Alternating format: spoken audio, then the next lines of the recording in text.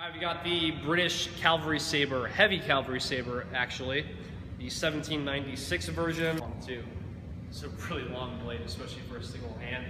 I think actually, historically, correct me if I'm wrong in the comments, but we actually had somebody order one of these and they cut one of them down almost like 12 or 13 inches because I guess they wanted it like a little bit shorter because they didn't like the length of it. But it's a really cool blade as far as like how much range is on it. You'll see that this thing has a lot of range. So if that's what you're looking for, this is a blade for you.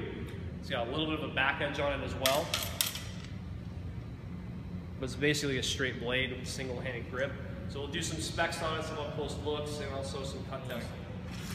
All right, overall length, 40 inches. Wow, single-handed blade. A circular top guard here. It's got a knuckle guard to protect your hand a little bit. So it's pretty heavy. This thing's like over 3 pounds, and it's definitely something that you are fully committed to your slashing with this. Don't swing this indoors. Make sure there's nothing overhead. Just be mindful of that. And also these come unsharpened, so if you're looking for a sharpening service with this, you have to go ahead and add that. 40 inches overall length, 34 3/4 inch blade, pretty darn long, covers the high line, covers the low line, of course, and it's also got a thrust, if you didn't know that already. Here, we're also going to look at the smooth entry with the scabbard. This one has a steel scabbard, has the loops on it, so if you were to attach a belt, you also have that option. If you lose your sword,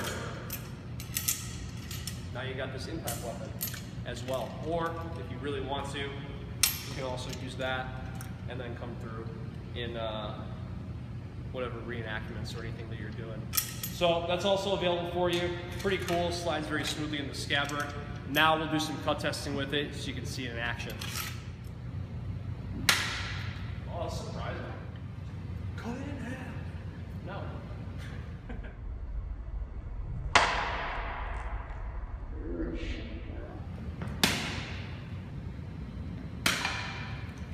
This thing's heavy. Yeah. You can see it's doing the job. Cool.